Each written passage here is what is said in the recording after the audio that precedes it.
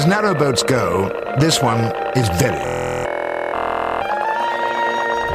I've had my narrowboat Rosie for 4 years now, and I've been plenty of time to mess about on the water. I've always fancied having a remote control boat.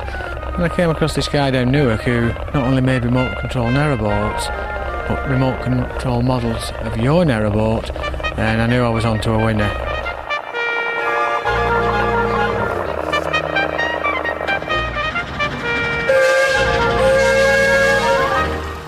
The famous steamboat President was just one of John Rawson's triumphs. His radio-controlled model is a precise replica powered by a miniature steam engine. But John Melling's boat posed a different challenge. What I wanted more than anything was a good, true, honest replication of my boat Rosie. I wanted it to have all the little extra bits and pieces on it that we could find, like the smoking chimney, the bow thruster, the lights, the hoard. What I wanted as well was the sound of a diesel engine, and I think it's just put the icing on the cake and really finished the model off very well. It gives me hours of endless entertainment and turns an awful lot of heads for anyone walking by or cruising past on their narrowboat. Very nice too, that's smashing. The boat's built out of marine ply and absolutely stacked with various electronic devices and controls and one thing and another.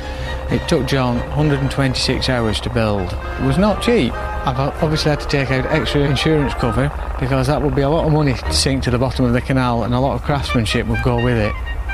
I can still be up and down the canal, moving about, without having to worry about getting a nice spot to moor her. I'll just fetch her back and put her back on board.